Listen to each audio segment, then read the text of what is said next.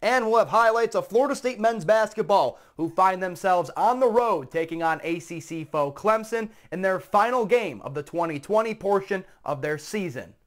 Both teams 1-0 in conference play ahead of tonight's matchup. Tiger head coach Brad Brownell has earned some much-deserved praise from Florida State head coach Leonard Hamilton. And for the Noles to come out of Clemson with a win, they'll need to continue playing unselfish basketball. It's a mindset Hamilton has credited much of his team's early success to so far this season. I think that is the reason why we've had some measure of success, because guys feel that that's who we are, and that's part of why we've been able to compete maybe at the level that we've been able to compete at, because they think that playing to each other, creating for each other, gives us a unique culture.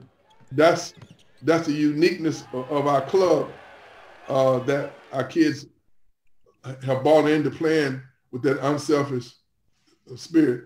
Tip-off is at 7 o'clock, and again, we'll have your highlights and recaps right here on ABC 27 coming up tonight at 11. But for now, in Tallahassee, Dom Tibbetts, ABC 27.